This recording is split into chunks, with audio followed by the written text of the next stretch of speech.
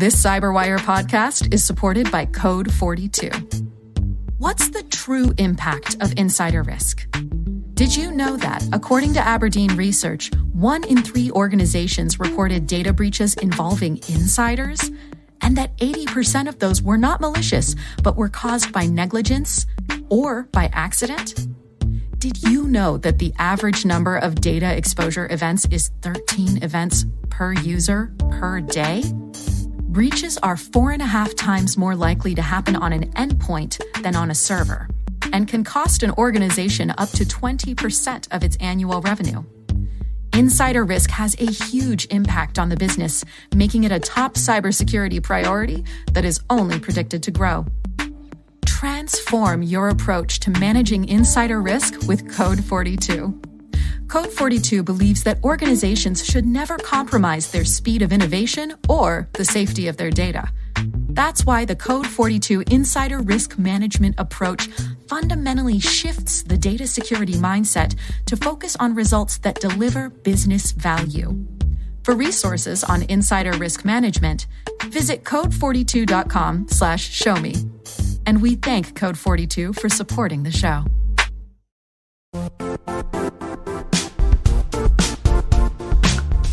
Hello, everyone. I'm Jennifer Iben, Senior Producer at the CyberWire and Director of our Women in Cybersecurity initiative. I'd like to welcome you to this special edition podcast focused on women in cybersecurity. We are joined today by our partners from Code 42, who put together a group of industry leaders to discuss ways that we can rediscover trust in cybersecurity. It's important for employees to be brought into the fold as security's allies rather than as its adversaries.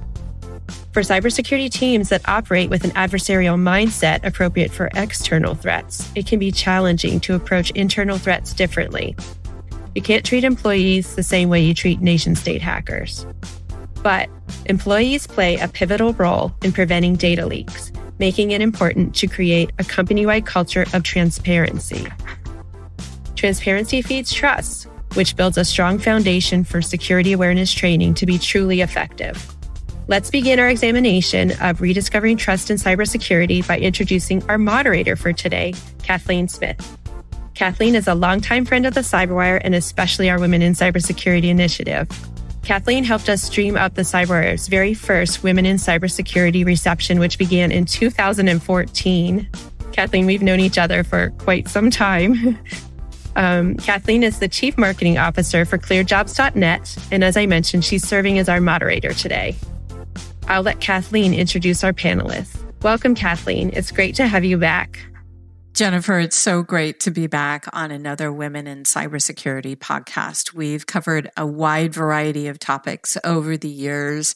We've been at the Women in Cybersecurity Conference. We've done the Women in Cybersecurity Celebration. We've been at many of the different hacker conferences. It's been a long, beautiful road, and I'm so glad that we're continuing it when many other podcasts focusing on women in cybersecurity have maybe fallen by the wayside. I really commend the commitment of CyberWire for continuing this initiative, and I know that it is a personal passion of yours, so I really appreciate you, Jennifer, for doing this. I was so excited when I saw the panelists that we have for today's podcast, because not only do we have new friends, but a friend that, gosh, I haven't spoken to in years, and saw one of her first presentations years ago that went off into just a great new venture, and just so proud of the many things that you have done, Masha. So thank you for joining us. And Sam, you're out there in the community in Saudi Arabia right now at one of the first conferences. So really appreciate that. And Michelle, it was great to know you and listen to all of your great thoughts. So let's get started and have each of you introduce yourselves, because I could definitely not give the right introductions. I'd stumble all over the place like I do all the time. So let's kick it off. Who did we decide was going to kick this off today? Masha. Masha, tell us a little bit about yourself. Thanks so much for having me on this podcast. I'm so excited for this conversation. I'm Masha Sadova. I'm the co-founder and president of Elevate Security, a company that focuses on measuring and managing all aspects of human risk. And I have spent my 20-plus career in cybersecurity focused on a variety of aspects of it, initially starting with forensics and working for as a cyber analyst for the DoD, before really beginning to get really fascinated about the human element of security. I had the opportunity to build and run the security engagement team at Salesforce before starting my own company in 2017, which is often running and helping redefine how we think about measuring the employee risk element of our organizations. Great. And Samantha? Hi, everyone. I'm also thrilled to be here. So thank you so much for having me on. So I've been also in cybersecurity for 20-something years. I started as a receptionist a long time ago and just fell in love with what we do. And as a self-confessed nerd from a very young age, I was hooked. And I'm still here way into the future from 2 decades ago. Last millennium. Wow. So my background's been all sorts. I did incident response for too long. I've dyed my hair since, so that's good. And I've helped build products. And now I work at Exabeam doing security strategy for EMEA. And last but not least, Michelle. Yes. Hi. Good morning. Thanks all for having me and for having us here for this conversation. I'm excited for it. I've been in security, again, also a little over 20 years. It's a point of pride because I feel like I spent much of my life saying like almost 20, almost, and, to give myself a little more like acumen or, so it feels good to actually be like, no, I'm here and I've been here for a long time. My path to security was also a little roundabout. I raised my hand. It was something that sounded really interesting 20 years ago, and I've never looked back and been really glad to be in this industry. Today, I am a director of information security at Code 42, and I oversee our risk incident and TVM programs, our policy and training program, product security, and then our identity and access management programs. Wonderful. So there are so many different topics that we can touch upon, now that we're on sort of another side of a global pandemic, a global crisis, and one that really impacted not only how we live our lives day to day, but how we work and how employers engage with their employees. So we're almost 20 months past the start of the pandemic. And we're taking a time to step back and reflect about this rush to remote work and all of the technical and technology changes that we had to make in very short period of time. What do we all think is the biggest impact this has had on security? Michelle? Yeah, I would say for what I've experienced is visibility has really been impacted the most. We were lucky in that we were kind of remote first or remote focused before the pandemic. So tools and tech were in place. And so it was just getting our processes up to speed. And so for us, we found a lot of gaps around expectations around alerting and monitoring. There was an 8 to 5 workforce, and that really changed when everyone was home and they were juggling, working around kids' schedules. So rethinking what potentially suspicious behavior became a new exercise for us. I would say, and then related to that with visibility, just situational awareness generally. So much of what we do and how we're successful on our security team is understanding like the context behind something or the side conversations where you might learn something that you might not have known directly. And a lot of that was lost in those hallway conversations. And I feel like Slack has probably become the best space for situational awareness. And while I don't recommend joining all of the channels and paying attention, I feel like it's the best way that we've found to gain that situational awareness to understand what's happening more broadly. Yeah, I think it's interesting that we talk about visibility because people don't think that we need to see each other. But this actually really brought home this fact that face-to-face, even if it's Zoom, maybe not Zoom, but face-to-face, that one-on-one connections really does have an impact on security. Sam, what were some of your things that you noticed as an impact on security? Yeah, I think from my side, there's been good things and bad things. Definitely the communication piece has been super tough, and people being in their home bubble rather than being in an office, you let your guard down, especially add in all of the distractions, and my goodness, there's been many. And the stress of being in a pandemic that affects us as humans very much too. So, on the downside, I think it's been tough. Security people have had to go home as well and work remotely. It's harder to collaborate. You can't just tap someone on the shoulder and be like, "Hey, Sue, I've just seen this thing. Like, take a look." You've got to then reach out over a different method. So that's been hard. And it took the cyber criminals like minutes to pivot. The first Q1 of last year, I think the top 10 phishing emails, apart from the Valentine's one that we get every single year, everything else had flipped to a topic that was something to do with remote working. So, we're distracted. The cyber criminals, they up their game immediately. So that's been really hard. But I do think there's been a positive as well. There have been some really strange positives coming out of the pandemic. But, find the way you can, I think. And what I've seen is like the business, IT and security collaborating a lot better through necessity to start with, because, for organizations who are very much kind of on-prem, to have to then flip to remote working, spinning up cloud apps very, very quickly. The old adage, I think this is going away generally, thank goodness, is, the department of no in security. It's been very much more a department of yes, but, and actually helping the business find the things they need. So, in the older days, if you'd found some good old shadow IT kicking around, it would be easy to go, well, you shouldn't use this because we have this thing over here, or just don't use it because that's our policy. Whereas now, if you find that 4,000 people in your organization have been using Dropbox and you didn't actually realize, or maybe there's a good conversation to go and have. Either, let's find a sanction service or understand more about the business needs. And I think the pandemic's kind of forced that conversation more, which is ultimately a good thing for us as security professionals, because we've got better relationships going on. Yeah, I really like the concept of turning security from being the department of no to the department of yes, but let's look at the business aspect. So Masha, I know you have some different insights on this, and I want to hear from you on what you saw as some of the security challenges or opportunities that the pandemic brought us.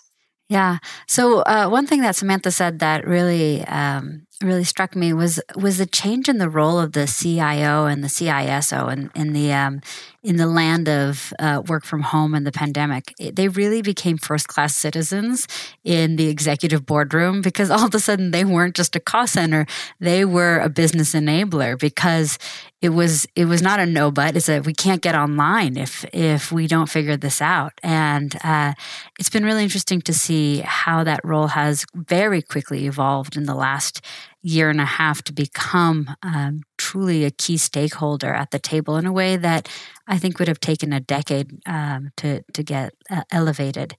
But as far as the security landscape goes, I think what's really fascinating is that identity is now our new perimeter. Our employees are working from their couches, their coffee shops now, maybe, but before it was, whatever internet connection you can get, you're using it. And it's a totally different way of thinking about our ecosystem and how we secure it. What used to be a faraway dream that only Google could access, could get access to around, boundaryless security. Now, the idea of zero trust and work from anywhere is something we've all had to embrace. And the employee is the epicenter of that. Who is logging on and where they are logging on from and what kind of risks they bring with them is now how we think about security, which is a really exciting time because it's about as far away as the defense in depth the castle and moat model we all started with a couple of decades ago. And so it's really fascinating to watch how we think about the space and lean into securing it using new frameworks and new technologies that we haven't had a chance to before. And it's really fascinating because I think awareness and training as a topic and as a framework has been around for a couple of decades and hasn't really progressed us to the place where I think any of us really have wanted to see it. And so as we take the identity and as a perimeter idea that we're seeing evolve, we get to also watch a lot of these secondary frameworks around it, like the awareness and training space, co-evolve with it to match the risks that both Michelle and Samantha were mentioning earlier as well. Awesome. And one thing that I think that I love about the cybersecurity community is their culture. And, we've seen so many different kinds of cultures develop over the years. Sam and I were chatting about all of the security B-sides, and There's that whole culture of we are a community. And it's interesting when we get on the topic of culture, we talk about the community and then we also talk about a company. So what do we want to talk about as far as culture, and what advice do we want to give our listeners on approaching a company-wide culture of transparency? Sam? I love that you brought the community bit up because I think this is huge. And I'm at an event at the moment seeing people in real life for sometimes the first time. That, I know them from the internet, and now seeing them in real life is just amazing. And ultimately security is about people. And we've got our businesses and our assets that we care about. But if you don't look after the people, then the whole thing falls down. It always makes me twitch when people say, "Oh yeah, the users are the weakest link." And it's it's blaming them rather than embracing them. Security awareness training has been, I think, hit and miss over the years. Some of it has just been, you should watch this video. Have you watched the video? Do the video, nagging emails. And that doesn't make it a pleasurable experience, and you don't feel part of the process. So I'm seeing some good shifts. People do lots of different styles now. Yes, for some it's cartoony, for some it's literal Muppets. The cybermaniacs have got some great training. They have actual Muppets they use for it. And it just makes it a little more entertaining. But ultimately, if it's still just computer-based stuff, it's one way. You don't really feel a part of it. So I think doing more to help individuals understand the part they play and the importance of the part that they play, giving them good routes to be able to report stuff if they're worried and make that a positive experience. Rather than saying why did you click that link? Why did you do that? Why didn't you tell us about this? That's how we bring people into the fold better.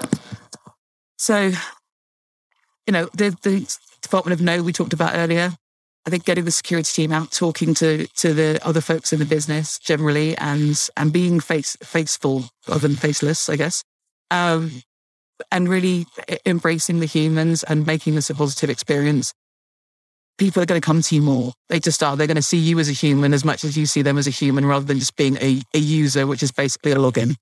So there's more we can do. But transparency, going back to that, you have to explain to people what you're doing and why. And I think generally they'll get it. If you still talk to them in bits and bytes, maybe not. But I think we all have a duty to look after our business. If you're working somewhere and you don't care about the place you work at, then that's not a great feeling. So, ultimately, I think this could be a good emotional investment as well for both sides of the security team and for the users. So, topic of culture, Masha, what advice? I mean, you look at culture and you've been looking at culture for quite some time. Yeah, I think a great place to start thinking about this question is how do we define culture? And for me, I think about culture as the things that we do when no one is looking. It's the actions that our employees take and the decisions that they make when security isn't forcing them to do it, right? It's not the quiz question that they answer at the end of their training, but it's what happens when it's time to make a hard decision. Do I ship late and securely my code, or do I ship on time and just hope that there are no security bugs? And that's really where culture really meets the day-to-day business requirements. And so having the ability to measure culture is a really important thing. And when I think about measuring culture, it's understanding these decisions that employees make on a regular basis and helping them understand where they stand. What decisions do they make that they're doing a really good job in? And where are they sometimes missing the mark? And this information is actually available in almost every organization I've worked with, phishing being one of them, but there's so many other data points we can start thinking about, like how do you navigate the web? How do you handle sensitive data? How are you reporting?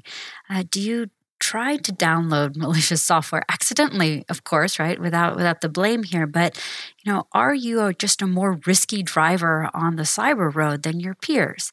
And then the second thing is, well, what do we do with this information as a security team? How do we help drive culture knowing this information? And this is where the part of transparency and accountability comes in. I actually don't think we need to be doing as much as we are around animated videos and humor when we can treat employees like capable adults, and we can have a heart-to-heart conversation of this is where you are around security behaviors, and this is how you can get better. And the place where we're missing the mark today is that it's a one-size-fits-all. When you say, this is good practice, but it doesn't apply to my work, then it's not relevant to me. But if you can show me that I browse the web and navigate to sites that are blocked, 3 times more frequently than my peers, and that introduces a certain amount of risk to my organization, that's a different conversation for me. And so transparency here is actually really important because it helps the security team become a partner with employees and let everybody know where they stand, and then gives them the tools to up-level them. And then there's a second piece, which is an understanding that employees, like the rest of us, are human, and they're going to make mistakes. A security culture is not one in which everyone is flawless. A security culture is one where there is forgiveness and grace around how we are human as it relates to security. When we make a mistake, how do we individually respond to it? And what are the kind of support structures, technically speaking in this case, that are there to catch my mistakes? If I regularly click on phishing, do I also use MFA and a password manager all the time, for example? Maybe I have a web isolation browser technology that catches my risky browsing habits. And working with security teams to acknowledge where I am on my own security culture journey and matching to where I am related to my riskiness with the transparency that we were just talking about, I think is a really interesting, exciting new way of thinking about how we evolve security culture. And again, treating employees like they're part of the solution, part of the ecosystem, and not as we said in the intro, as a APT for an attacker here. What I love is, Masha and I have been in the DoD world before, and I remember, 2007, 2008, we were talking about security awareness training and talking about security in general. And it seemed that it was a widget, a device, a software, something that was there that would be, as you said earlier, a castle and a moat sort of technology, and not looking at that it was the individual. And we're now moving, fortunately, a little bit faster into embracing the employee, even the customer, into the security discussion. So, Michelle, I loved what you were sharing before about what your CISO did as far as embracing security. Want to share a little bit about that?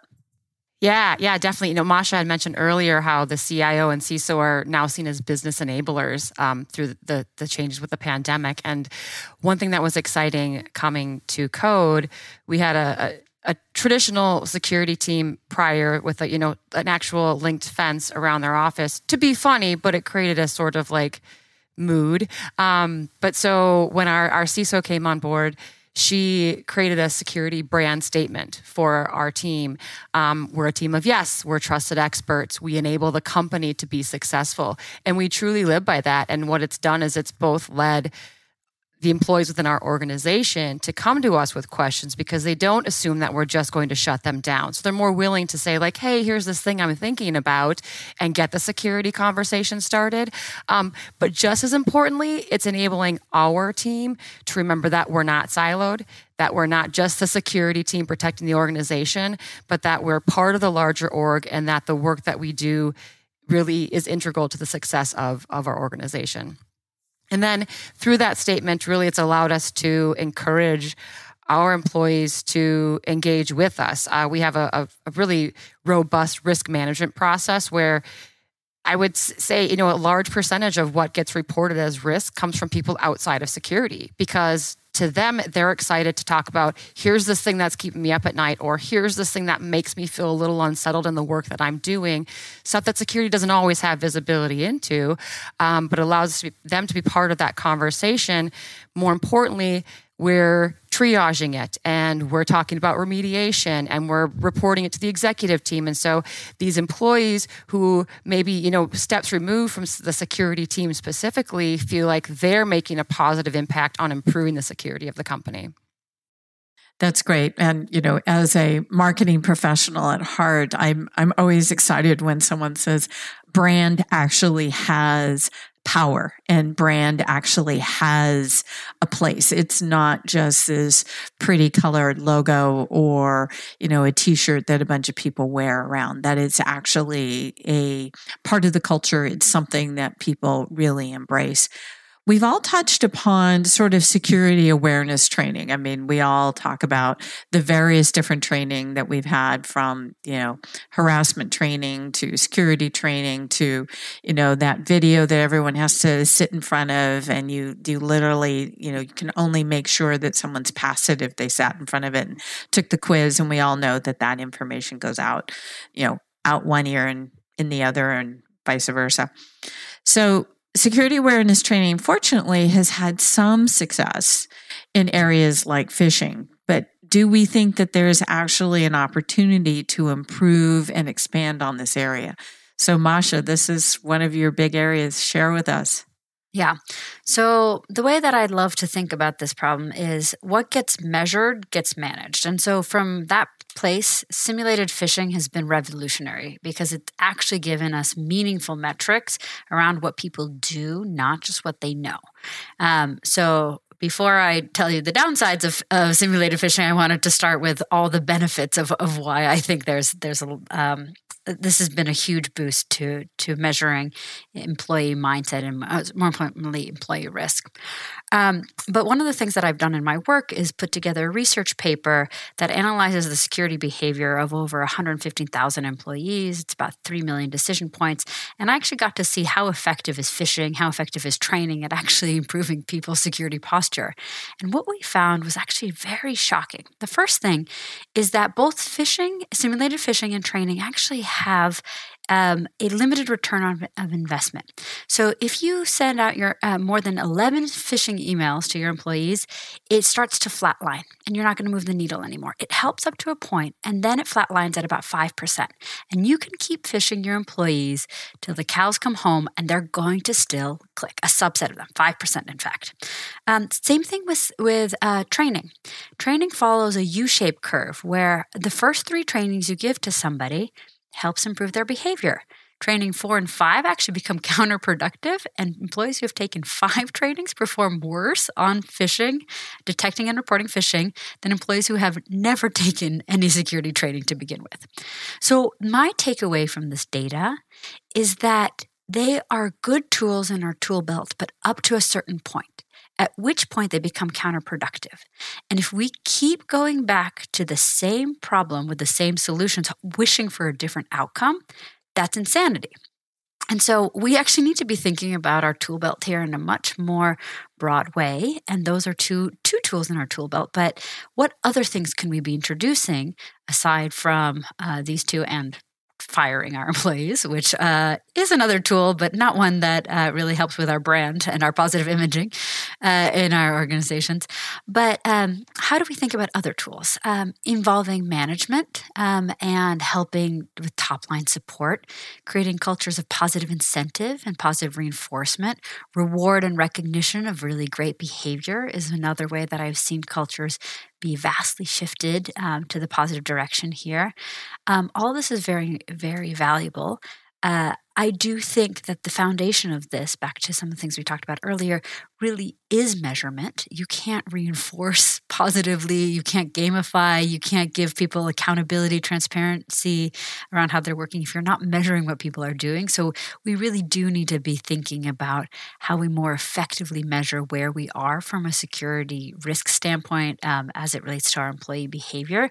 So that is foundational, but the measurement piece isn't enough. The measurement enables us to create more tools, like being able to pull in secondary technologies to support our riskiest employees. And we in general need to stop thinking, over-relying on one vertical of measurement, which today is simulated phishing, because it really is one dimension out of many that we need to be using to measure this risk in our organization. Awesome. Sam?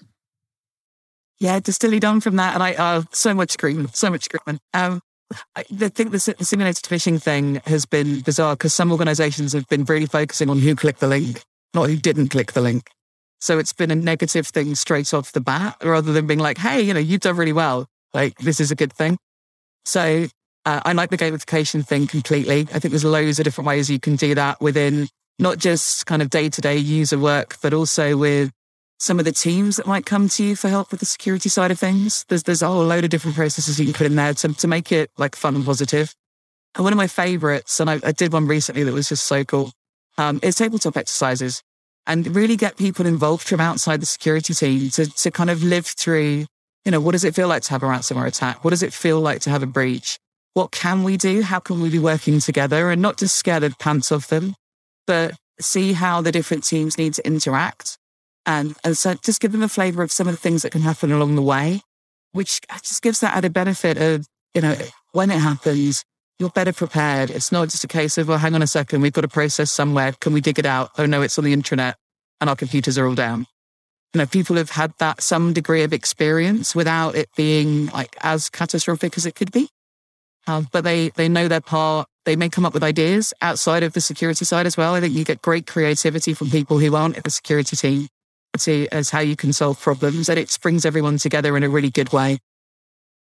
Awesome. Yeah. I think that we've really talked about how, security is moving people more in a positive way rather than a negative way. And we've really had so many experiences even before things were advertised about, how it's all negative. But I'm loving this theme that we're having today about, positive and the statement of yes, and security impacts all of us. So Michelle, thoughts on security awareness training? Yeah, again, echoing a lot of what's being said, so I also run threat and vulnerability management. And so one of the things that makes me go a little bit bonkers is metrics for the sake of metrics, right? Which is what Masha was speaking to. And one of the things that I'm constantly educating on is like, just because we got a whole lot of scans coming in does not mean anything, right? On the surface, that's just a number.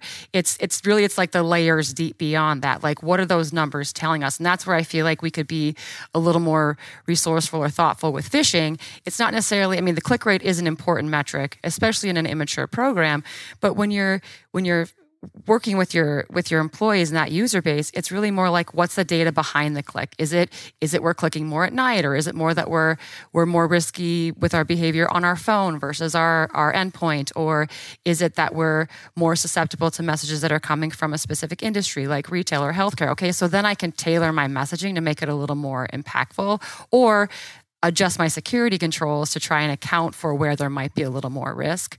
And then I think, again, this is a theme I'm hearing that I think we're talking over too, which is empowering users. So I want, going back to our brand statement, we're part of the org, and the whole org is the security org, right? And so we really have to make sure that we're not being siloed in security, that we aren't hoarding the knowledge because we like to know all the things, because we do, right? There's power with knowledge, but that we're making security truly everyone's job, because what we're doing at the office on our computer is the same thing that we're doing at home. We don't have a security team to go to when we're playing in our personal Gmail, or when we're trying to send files with our family versus with our coworkers. And so it's really, I think there's more opportunity for us to help our users help themselves, right? So when they click on that link, do you know about VirusTotal? Or here's this way that you can do some self-serving to see if something's malicious or not. Or did you recently interact with a company, which would make you more susceptible to get an email from them versus not? So taking that next level of training and awareness with our employees. So since we here in the United States just got done with one of our major holidays, I remember a panel that I was part of a good 15 years ago. And people said that, yes, the security team likes to have all of the knowledge because we're the most popular people at any of the holidays, because our parents, our grandparents all want us to do the malware and the virus and stuff. And that's the only value and importance we have in our family, is that we can come home and clean everyone's computers. So it's nice to know that we all have a little bit more knowledge and we can share it. And I'm glad we're sharing it here today. So employees don't always take an action when their company is hit by a security incident. This is from Kaspersky Research. In fact, 40% of the businesses around the world, employees hide an incident when it happens. Hiding an incident may lead to dramatic consequences, therefore increasing the damage that is caused. One unreported event can lead to an extensive breach of the organization's entire infrastructure.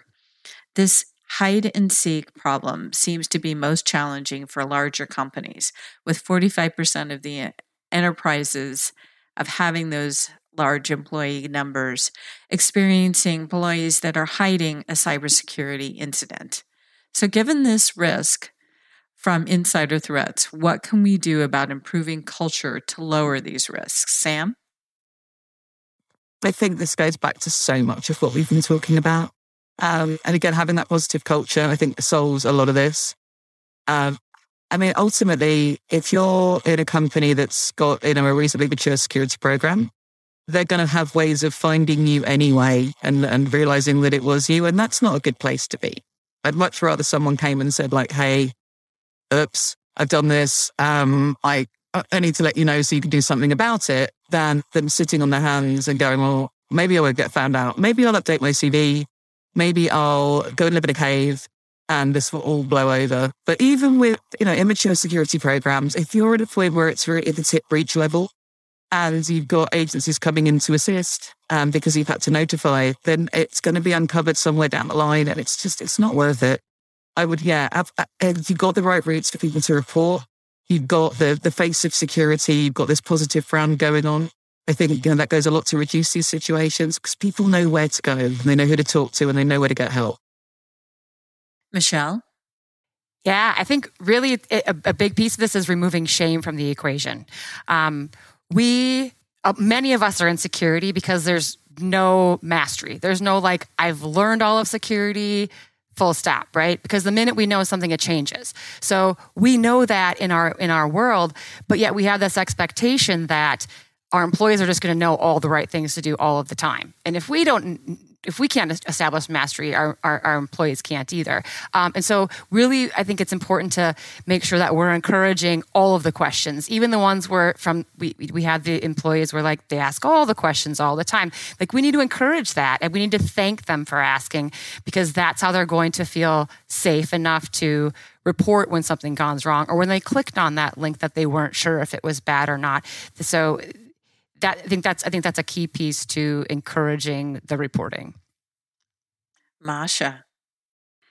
So I think the way that we need to get to the root of these statistics is understanding why employees don't report mistakes today. And one of the best tools I've seen across this is the 5 whys, which doesn't not necessarily stop at security, but finding people who exhibit this kind of behavior, who don't report after maybe clicking or making or introducing an incident, and ask them, well, why did this happen? Why did you do this? And keep digging it, not just the top level. And over my career, I have found that it actually falls into one of 5 categories. They don't either think it's not their responsibility and that security is all over it. It's their job, not mine.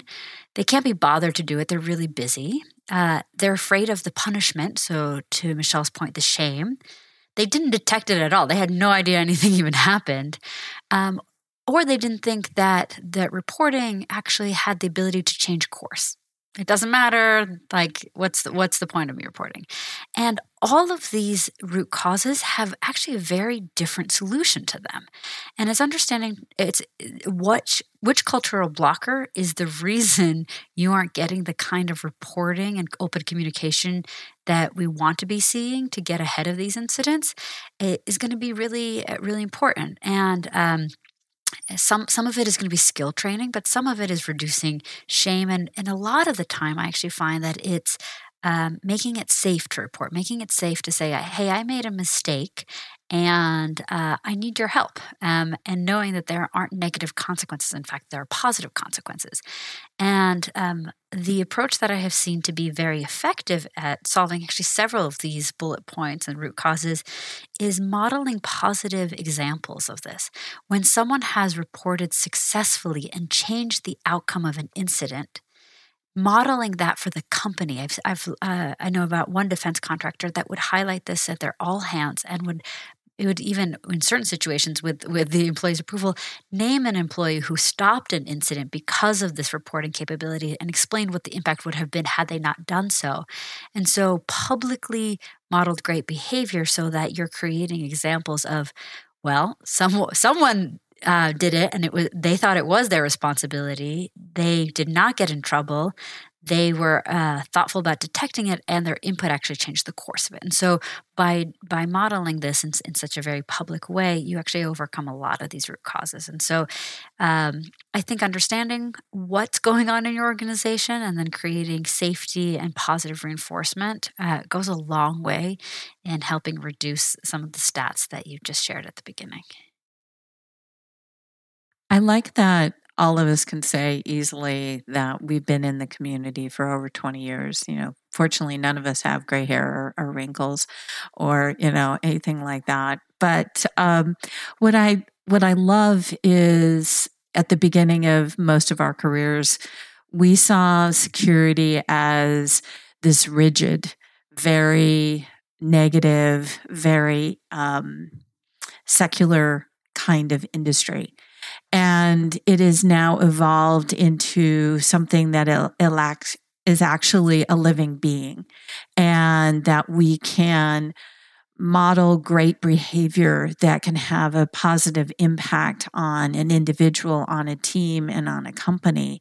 And I really want to thank each one of you for sharing your insights on how we can all change our organizations and change them to have a positive impact on our individual security and our organization security. So thank you all, Masha, Sam, and Michelle, for your great insights today. Jennifer, back to you.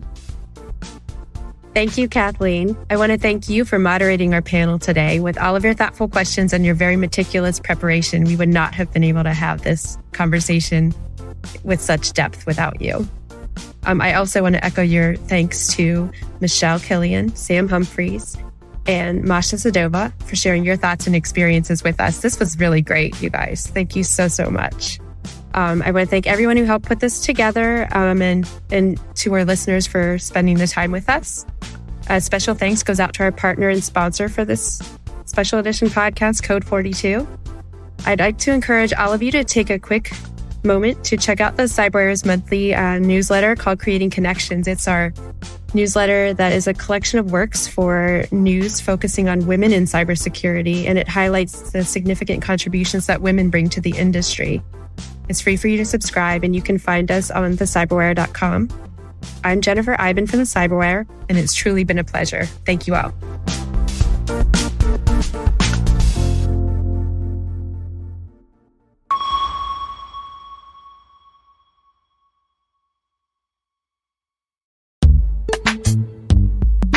And now, another word from Code 42.